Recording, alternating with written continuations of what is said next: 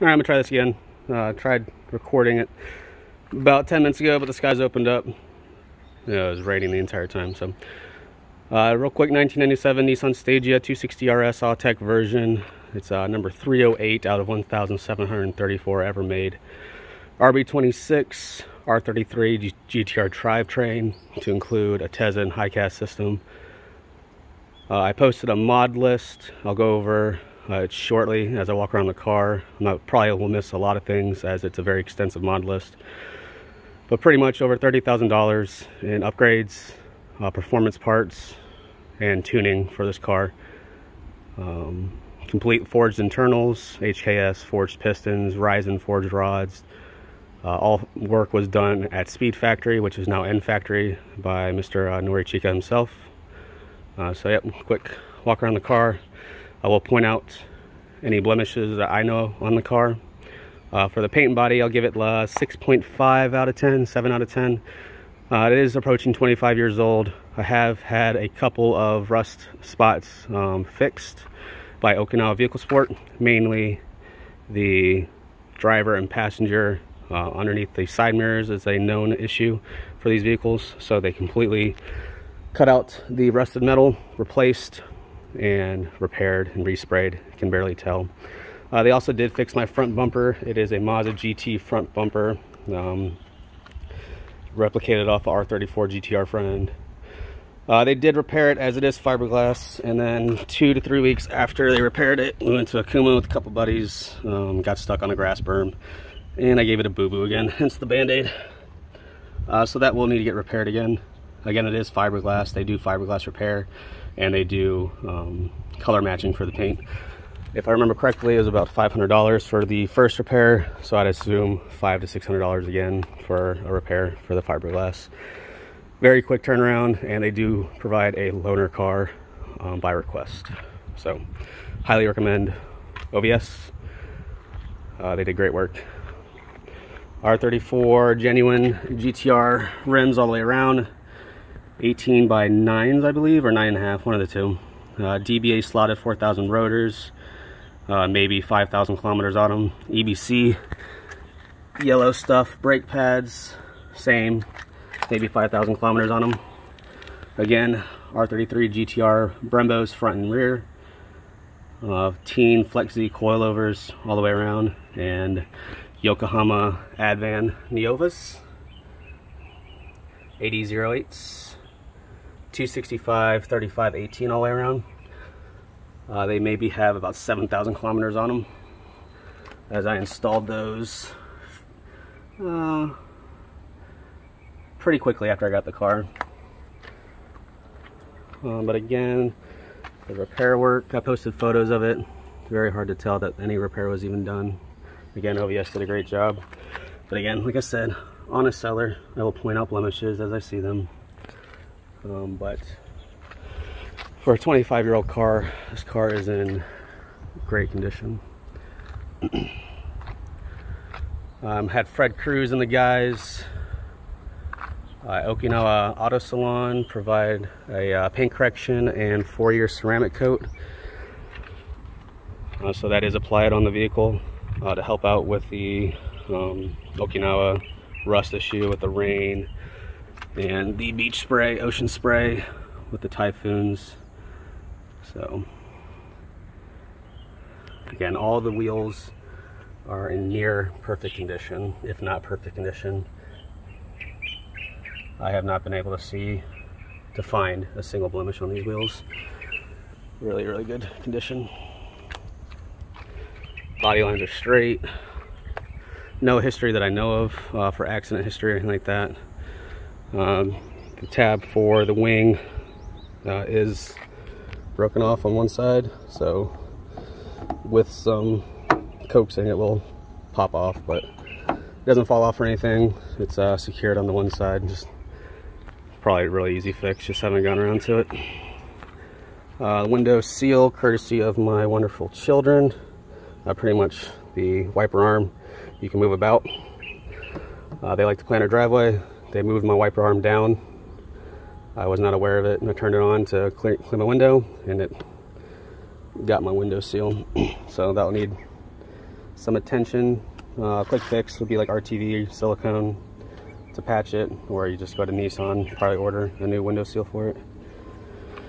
260 RS rear bumper, no issues.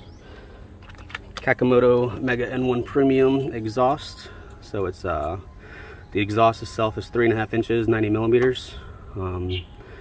It does have a test pipe, a Tomei Extreme 3-inch test pipe to a Greddy / N1 fabbed downpipe from the turbo. It is a big single turbo. Borg Warner EFR 8374 installed. I see full boost, which is 1.5 bar is my low boost setting, and 1.8 bar is my high boost setting.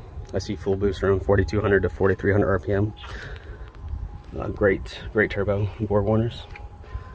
7-gallon Snow Performance water methanol kit installed. It's 50/50. You see in there? Yeah, it's in there. 50/50 water methanol. I use pure methanol that I order off of Amazon. Gets shipped straight to my house. Comes in 16-liter containers, and they're about $50 a piece, with $50 shipping, so not bad. This is your low fluid sensor, and then your supply line going to the pump, which is installed underneath all this. I know I put it in some of my for sale ads, but I'm not sure if I posted it in the Okinawa ones. The car is currently operating in wheel-wheel drive. Yes, it is supposed to be an all-wheel drive system from the R33, but the Ateza ECU, which is located in there, is throwing a code 31, which is for your driver's side rear wheel speed sensor. So I have a replacement off of my buddy's 260 RS that he regretfully wrecked last year. I just haven't gotten around to swapping it out yet and seeing if that fixes the issue. But there it is. 2 10-inch sundowns installed in the rear. It's got a 1000 watt amp. It's installed on the back side of the box, hidden away. And then the doors have Rockford Fosgates all around. So pretty decent sound system. Little bump in the trunk for your dad wagon. But yeah. There are some paint chips that have like touch-up paint. Kind of hard to tell with the rain. I know of 2 that are on this panel. They're not anything big. Obviously, can't really. Hard to tell where. Yep. Again, wheels, great condition. Tires, great condition. Car, very good condition for its age and for what it is.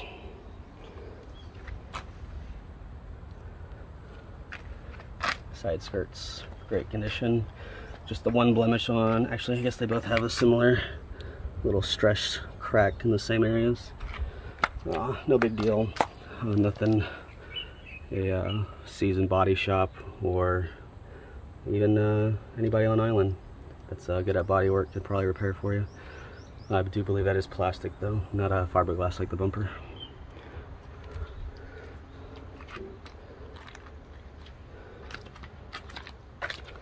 We'll show everything with the engine turned off, as the first video I did was with it on.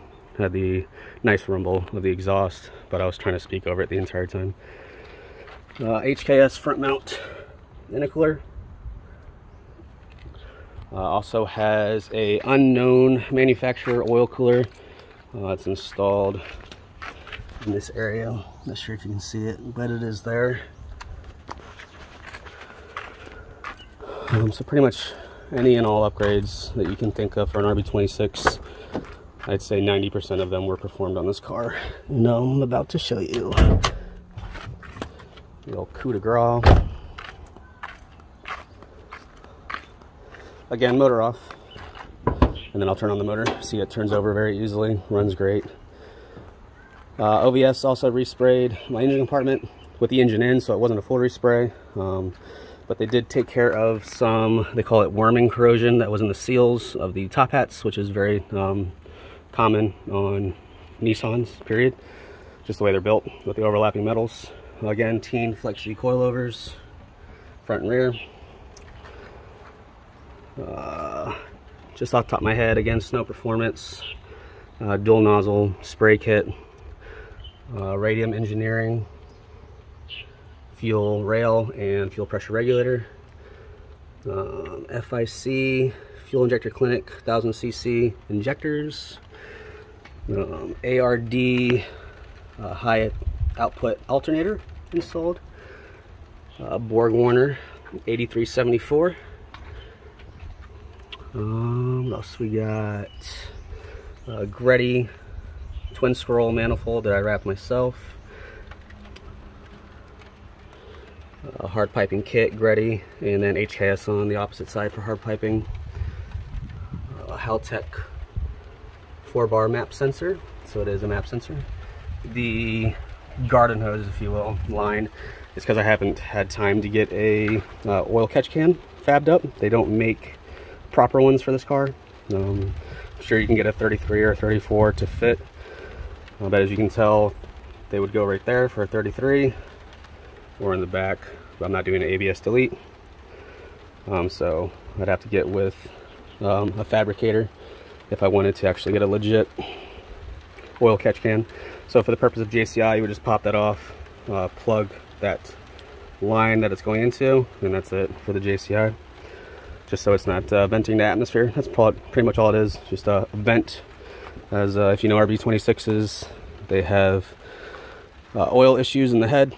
So oil catch cans, things of that nature, venting the atmosphere is highly recommended. I do have a lot of head work done on this. It's a Napric Stage 2 high response kit head, straight from mainland, Napric and mainland, look them up. So it's been port and polished, high flowed. I got BC titanium valve springs and retainers, plus 1 millimeter oversized exhaust and intake valves, the works. So it's a lot more responsive, flows better, doesn't have as much oiling issues either. Also have in the block the Tomei oil restrictors to help out with the oil issues as well. And then on the bottom, I'll get wet so you can see underneath the car, but I do have an extended oil sump installed. Trust extended oil sump. Again, for the oiling issues, try to remedy it as best I could. I have not had a single oil problem. I do have a June aftermarket upgraded oil pump installed. So yeah, every box that was there to tick, I try to tick it. GT carbon fiber cooling panel. It is for an S1. Of course, it's raining again. It is originally for an S1, so I had to trim it to fit. Fits good for the most part. It does rub in some areas, so you'll see paint transfer, things of that nature. But real quick, interior, as I'm getting out of the rain, so it doesn't want to stop. Okinawa, thank you. You wash your car, man, I tell you, it rains every time. So the car, just turn on accessories, see the gauges. We got a Haltech can gauge, also a PowerTune digital company out of Australia with the digital display. We still have the OEM display behind it, still operational. Everything's still plugged into the ECU, still responds, everything. All the lights still work. You name it, she's got it. Odometer reading, true odometer reading. Focus, there you go. 120,438 as of this post. So yeah, I'm not positive on if the PowerTune digital needs to be removed for JCI, so that's why I didn't remove the OEM cluster. So that's just a quick, I believe it's like 4 simple screws, 3 wires, take it out, go JCI it, she's good to go. Haltech can art gauge. I'm not gonna read accurate right now because the car's off, but you got your air, coolant, fuel pressure, oil pressure, AFR, and your turbo target. That connects directly to your phone. There's an app that you can install, Bluetooth to your phone, and you can literally customize those pages to whatever you want to read. Kind of redundant. I purchased that first, installed that first before I got the PowerTune digital. So like I said, kind of redundant, but you know, it's there, it's cool. GPS, it's used for speed. You cannot use maps or anything like that, not yet at least. But the purpose of the GPS, there's the module, GPS module, is so you can get a speed reading. It does have a power tune digital virtual dyno. I don't know how accurate it is. I've never used it. And then your map, or not, excuse me, your menu. And again, this can be fully customizable. You just hold onto the screen, or you double tap the screen on it too. Yep, and then you get your, you can't see it, but the menu pops up. Yep. And you can adjust whatever you want to read. You just click on it. You would change what you want the value to be, or what you want the actual information to be, and it's good to go. This is the module for the Snow Performance Water Methanol Kit. It's good to go. No need to adjust it. You don't even touch it. It starts spraying at 1 bar of boost. This red light will come on when it's spraying, and it sprays all the way throughout the pool after 1 bar. It has a vacuum line that connects to the same vacuum line for the ECU, so it's a true reading for your turbo PSI. Boss, just rinky-dink. Typhoon motors, special. It is Bluetooth. Again, I do have 2 10-inch subs and Rockford fosgates around, so it does the job. Just got a little bump in the trunk. Haltech Elite 2500. No real good place to mount it, so if you do decide to keep it there, just tell passengers watch their feet. Normally would go in that area, the kick panel, but with the harness adapter, that doesn't fit. It's too big, so that's where I got it right now. I got some Recaro SR3 Le Mans Confettis. They are a bit worn for wear, so this one could use some cleaning, some reupholstery. The driver's side needs some reupholstery. If I can show you it right there, your normal areas, and then again the hip bolsters could use some attention as well. Let's see if I can get my light on. There we go. The rear, roomy-ish, enough room for 3. I put my children in here, take them to school, go get the groceries, do everything real quick. They love it. They love the car. Door cards are near immaculate. I'd give them an 8.5 out of 10 all the way around. The mats, floor mats, in the fronts, they're fairly new. I got these from Australia. They have a little Stagea emblem. I don't know if you can see that. The rears are the stock OEM double unicorns. They're worn. I mean, again, 25-year-old car. The rain's still coming down, but we'll go ahead and start her up. As you can see, she starts right up. So turn everything off. Walbro 450 pump you can hear in the back. Probably not on this the phone, but she is good to go. Car's in neutral. Nismo short shifter, and start. I don't know if you can hear it. The car is started. There you go. Fuel pressure, oil pressure, everything's reading. Again, for the prospective buyers, if you're into audio, I would get a different head unit. For some reason, I can't get this one to keep the memory. So normally on a normal car, you turn on the car, it turns on automatically, it connects to your phone automatically. It doesn't reset all of your audio settings like this one, but this one does, and I can't figure out why. But once you get everything on, it's got good bump.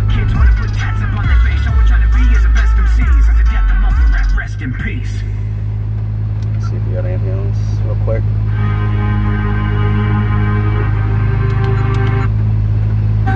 While that's playing through, I'll wait for the bass line. AC blows good and true. Hear it. Everything works on the AC. Everything works.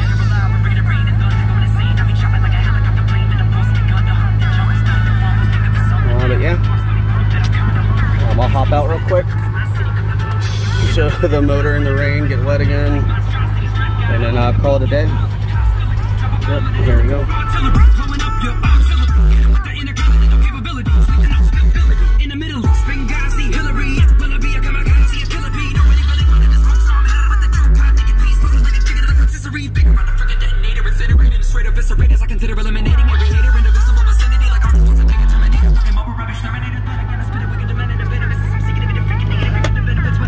Can't catch a break with this rain.